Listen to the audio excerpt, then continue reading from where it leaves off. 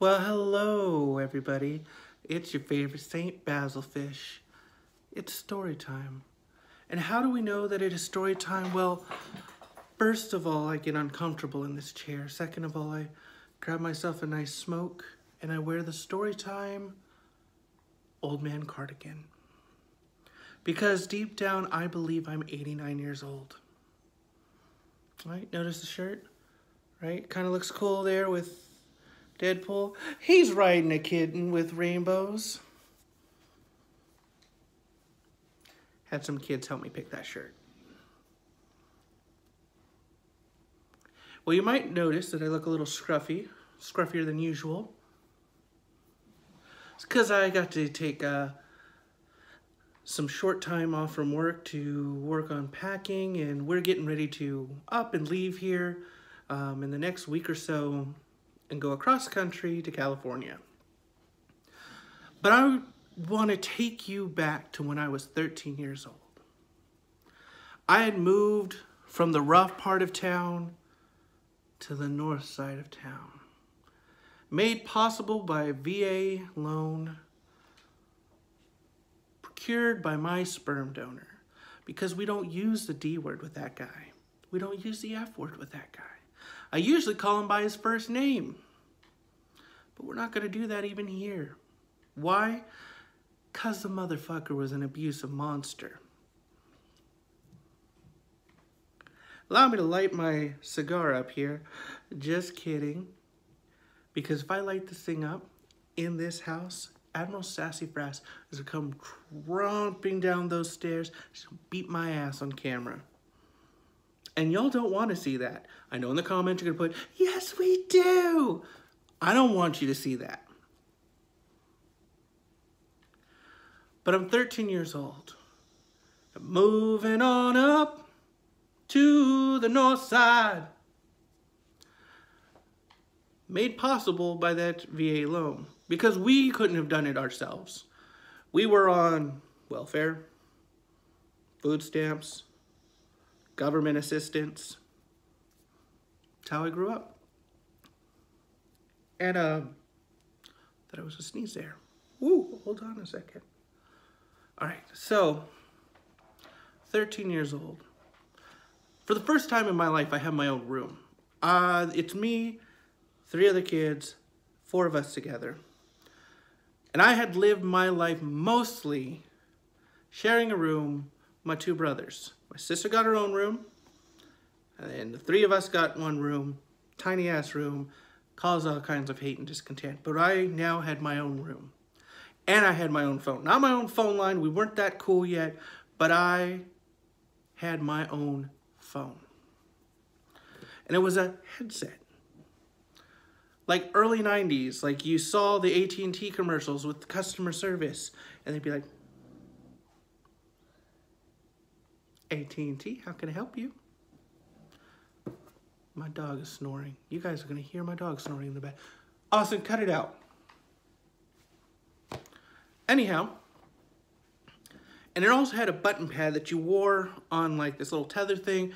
Huge ass numbers, huge ass buttons. Your great-great-grandmother can see each single digit on each button from 3 rooms away, middle of the night, lights off.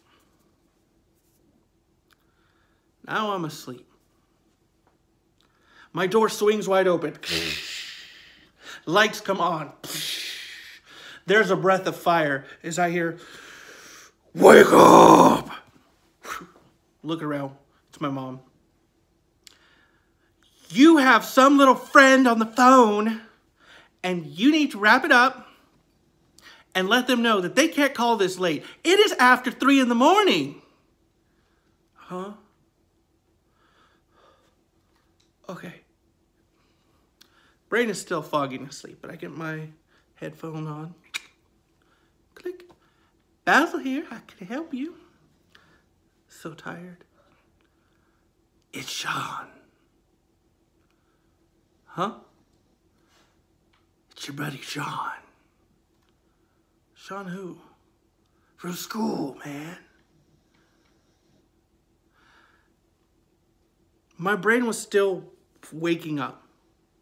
Things were still firing off to try to get me to focus, and all I could think of was, Sean. Who's Sean? Hold on. Oh, Sean.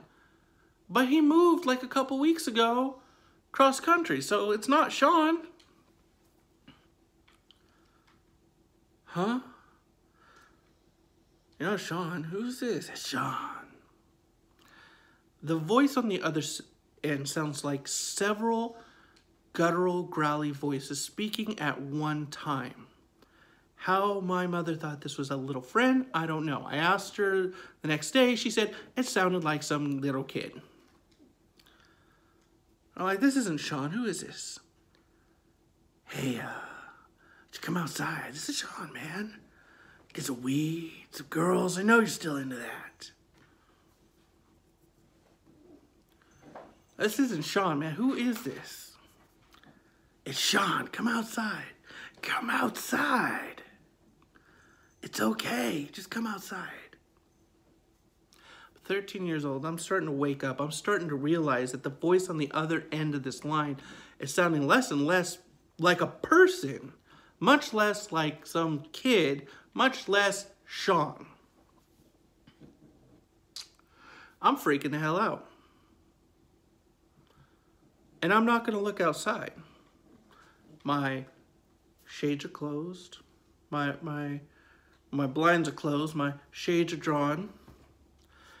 And I get this heavy feeling just all around me. And I start kind of panicking, freaking out. Something's wrong with this phone call. So I take my little digit, right, which is now like a fat sausage finger, hover it over the disconnect button because I'm going to disconnect it. I'm not talking to whoever this is. I'm hearing, come on out.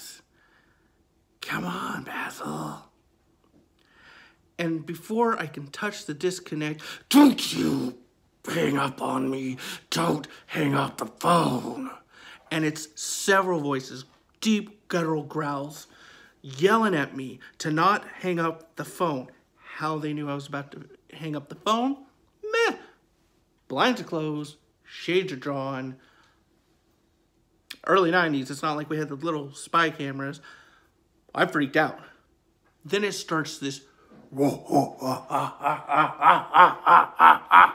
crazy evil laughter. And then the phone cuts out. It's dead. Like, beep. Beep. So my 13-year-old self did the only thing my 13-year-old self knew what to do. Took off the phone, went into the living room, turned on the lights in the kitchen. It was kind of an open floor plan. I sat on the couch, refusing to go to sleep because I was freaked the hell out. And this was the first of different things that would happen to me in this home. But even before that, there were weird things that would happen. And I would notice things or feel presences or whatever you want to call it. Believe it or not, that part's up to you. But this is going on. After several hours, did some reading, go to bed, and leave the light on, turn on the radio, some Christian station, right? That's the little church boy cult thing I was raised in. That is what I knew what to do, and that is what I did. I'll fast forward you to 15 years old, 2 years later. Plenty of things have happened in this time, but this incident kind of stands out. Now, I will tell you about the weird-ass cult I was raised in another video. Just know that I was part of an insular group that believed in what I call imminent rapture theology, meaning the rapture is going to happen tomorrow, and those who believe in Jesus in the way that this group believes in him gets taken up. Everyone else is going to hell unless you accept Jesus the way you should have accepted him, like they accepted him. But you can't just off yourself and go to heaven and avoid all the tribulations. You have to wait for the government to find you. You make a stand, and then like they cut your head off. Weird shit. And I'm at this like mass outreach thing in Anaheim, right? Because there's a bunch of little networks of these groups, and they get the Anaheim Stadium, pull out a big name preacher.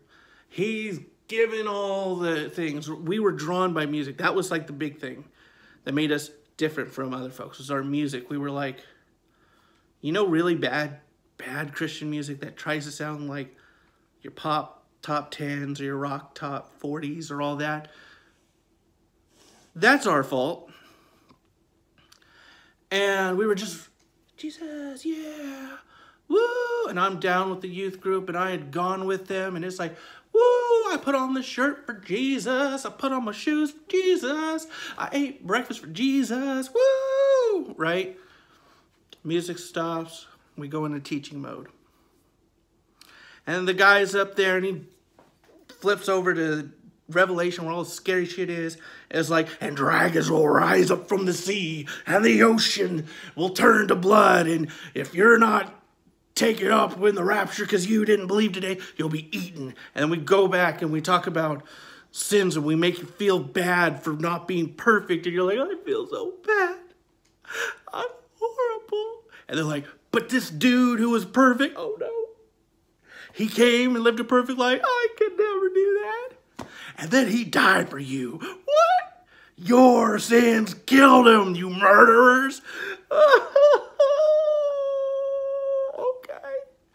But if you accept him, and in our way, you'll be forgiven and you won't go to hell. I won't go to hell?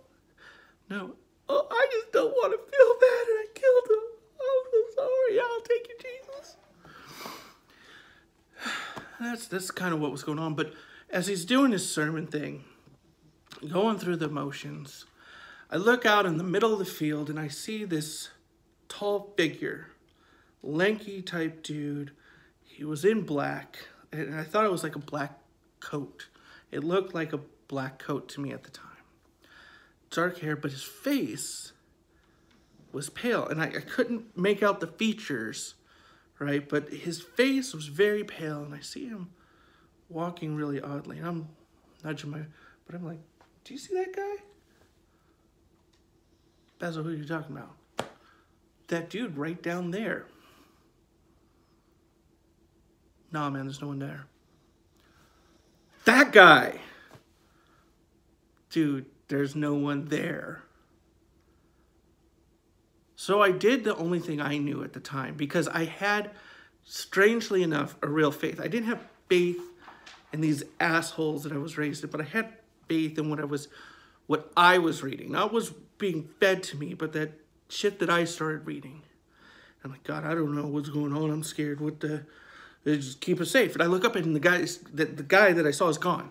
Like, gone. And it's not like he ran under bleachers or is like hiding behind the stage. He was in the middle of the field, was there. I look up, he's gone.